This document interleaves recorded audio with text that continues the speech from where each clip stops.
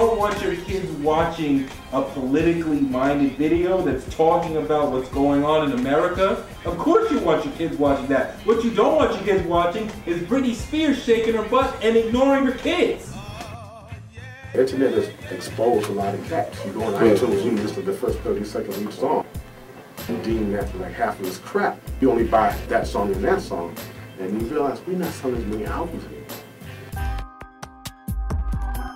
A lot of artists have to switch who they are, and then they get caught up, and then they can't go back because people already used to what the label has made them. The music industry when I first started versus the music industry that it is now is the grooming. I think labels don't care as much as they used to. The people that are buying the music are mostly white people. Right. So you're like, hey, you know, the executive's like, hey, I know how to market to the white folks better than you, you know, are your black executive. So hey, you can make the music, but I'm gonna take it over, put it in my division, and I'm gonna market it.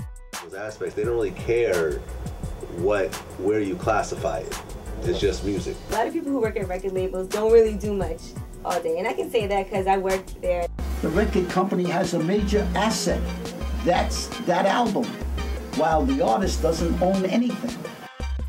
Put it like this: the new way the industry is scared a lot of the corny shit away from the playing field. I think it's the internet is just taking over.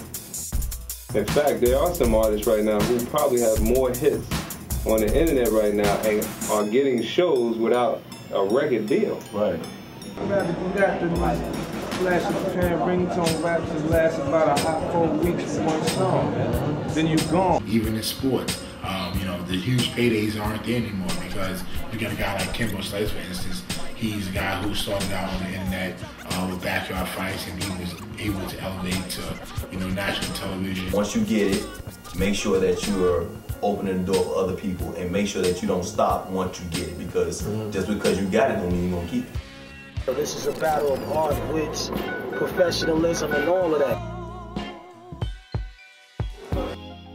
All these people that are saying hip-hop is dead is because they can't figure out how to reinvent themselves. They can't figure out how to go forward with this new technology.